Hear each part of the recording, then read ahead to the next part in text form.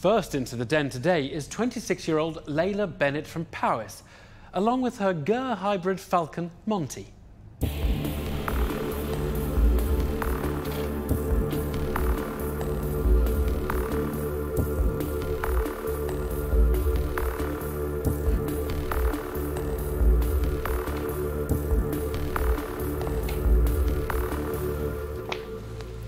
Hello dragons, I'm Layla and this is Monty from Hawksdrift Falconry.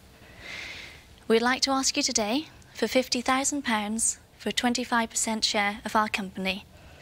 Hawksdrift is a profitable, successful and growing company.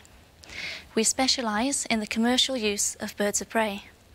Our main income comes from bird control. That's the natural and environmentally friendly control of pest species of birds by using raptors. Our other services include falconry displays, falconry experience days, corporate entertainment, and our own unique service of delivery by birds of prey. Our most popular form of this service is the delivery of wedding rings to the best man on command during the weddings. I established Hawksdrift in 2006. We have made a profit every year. Last year, I turned £72,500.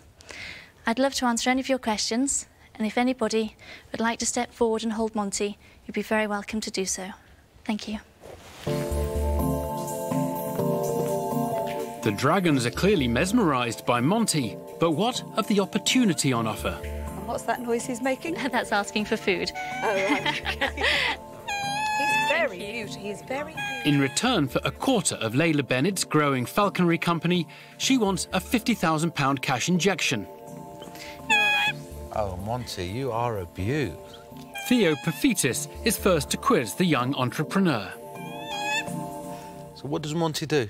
Monty's primarily used for bird control. That's where our main income comes from. What does bird control mean? Mainly the dispersal of gulls and pigeons, although we can't do any pest species of bird. So we're working on things like landfill sites. Does he eat them or just scares them? No, he just scares them. So it's friendly, it's good for PR. We very rarely kill anything. It's instead of trapping or shooting or something like that, where obviously mass culling is involved. You finished with me? Yes? He said he's had enough. Thank you. There you go. Come on. An unusual calmness has taken over the den. It's Deborah Meaden who brings it back to business. How many birds have you got to start off with? Over 30. And what type of birds are the falcons most effective against? Gulls and pigeons. Pigeons have been a nightmare this year. Yeah, I'm sorry, I've experienced pigeon pests. But let's focus on the business. So you talked about turning over 72,500? Yes, last year. How much of that became profit? 49,700 was gross profit. Net profit was 22,700. And is that after are you taking a salary out of that? There's myself and my partner full-time. We have about £12,000 and we live basically off that. So there's two of you living off 12,500. That's very committed. Well, we're extremely happy we get to live in a beautiful field and deal with these fantastic creatures every day. That's worth living on 12,000 for. What will the business look like next year? Next year we expect to turn £125,000. Bearing in mind that in 2009 we only turned 38,000, in 2010 we turned 72,500. So the business is expanding very rapidly. Why? Why? We are gaining pest control contracts for bird control rapidly. We have a particularly interesting one that has just come up about a month and a half ago, so that isn't included in last year's profit. That's why I expect to turn so much more in 2011. Impressive claims. Now, James Kahn drills down into the company's financials. Layla, what's the value of the stock that you hold? We're valuing our business at the moment purely on assets at around £100,000. I currently own an 8.5-acre small holding in mid-Wales, which I bought when I was 21 just as a field. 4 years ago, I achieved planning permission for a static caravan there. That brought the value up at £75,000. What are you going to do with the £50,000? £21,000 of that was going to be used to build the aviaries and put the breeding pairs in them.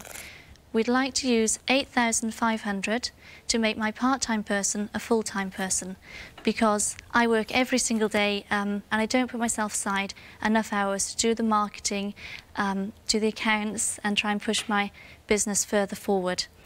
The other 20,000 of that would be used for advertising and marketing.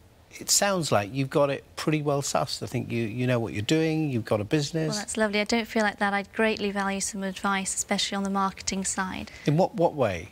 The bird control is going fantastically well. The contract that we've just gained is the leading British company for pest control. They've asked to use us solely throughout all of South Wales and Gloucestershire, but certainly our unique services, for example, the delivery, also the Falconry Experience Days and the Falconry displays and corporate entertainment, they certainly need some marketing. The sure-footed Layla is handling the cross-examination very skillfully, and Peter Jones has made up his mind.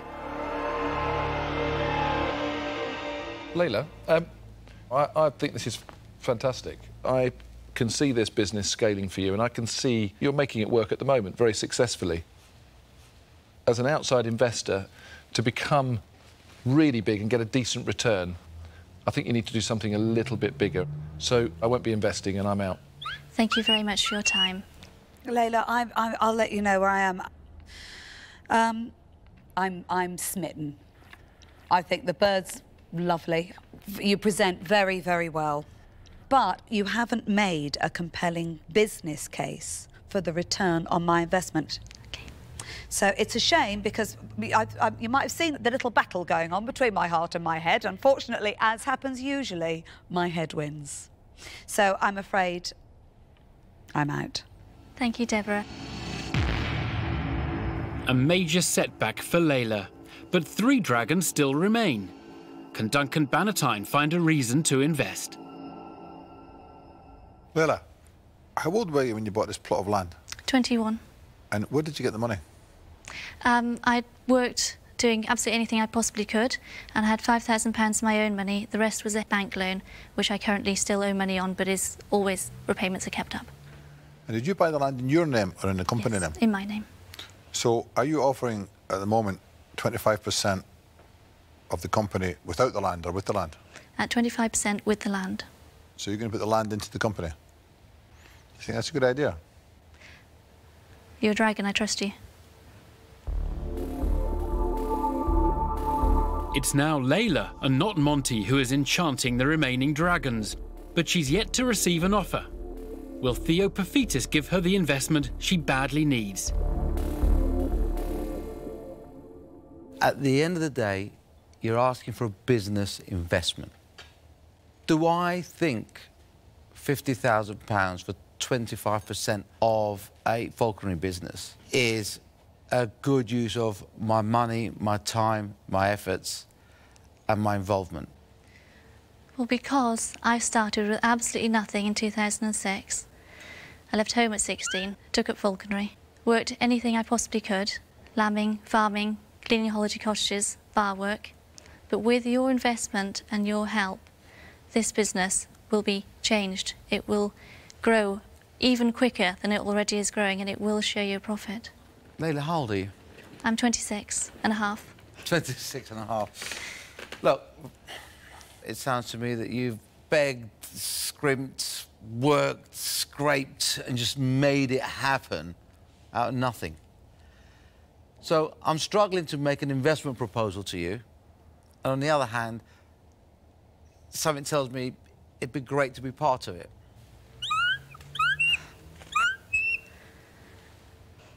I'm going to make you an offer.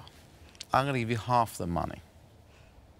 But I'm going to keep my business hat on. I would need, for the risk-reward ratio on this, 20%. Finally, Layla receives an offer. But strict Den rules state she must secure the full £50,000 or she walks away with nothing. Just 2 dragons remain.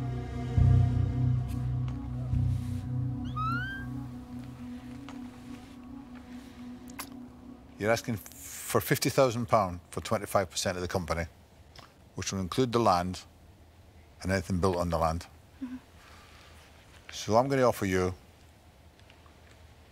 exactly what you've asked for. £50,000 for 25% of the company. Because I don't think MD should try and drive a hard bargain with you, because I think, you know, what you're offering is very good value.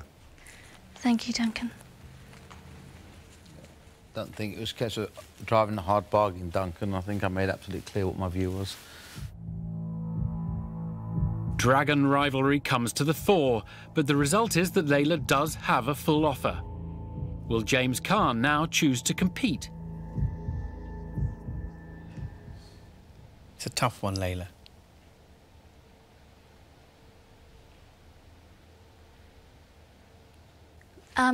May I ask you, you'll excuse me, but I've been working every day up until now, so I haven't really had time to sit at my computer, and I haven't Googled you all. May I ask a little bit about yourselves and your companies? It's a stupid question, I'm aware of that. What's the first stupid question you've asked? It's not stupid because it hasn't got relevance. It's stupid because you've come here and you haven't done your homework. She did explain that, though, Theo, before she asked the question. I don't care. OK, thank you for your answer. Layla, I think you've got the offer you were looking for. You don't need an investment from me, so I'm going to say I'm out. Thank you very much. You're going to accept my offer? Of course I am, Duncan. Layla and Monty have done it and leave the den with the money and the dragon they needed.